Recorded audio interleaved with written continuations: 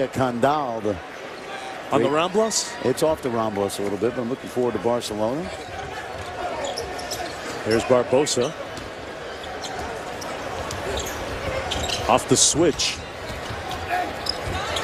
Good hands defensively by the United States. And 16 seconds to go. They'll probably just dribble this one out and improve to 2-0 on their 5-game exhibition tour as they head towards the Olympic Games. Fran, final thoughts on this one?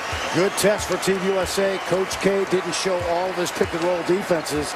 Coach Magnano didn't use any zone, but I think a healthy respect for each other. A lot of NBA guys in Brazil, and I think it was right just what the doctor ordered. Great night of basketball here at the Verizon Center in Washington, D.C. The women defeating Brazil earlier, and the men doing the same. The final score, 80-69. NBA MVP LeBron James leading the way with 30 points and 6 rebounds. Durant with 11, Chris Paul with 10. Well, tune in Wednesday for more USA women's action against Great Britain.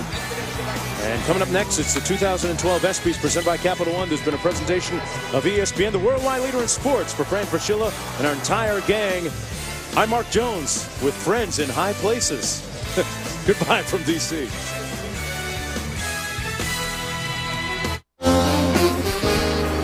Live from the Nokia Theater, LA Live in downtown Los Angeles. Welcome to the 20th Annual ESPYs presented by Capital One. Now, let's look back at the best of the year in sports.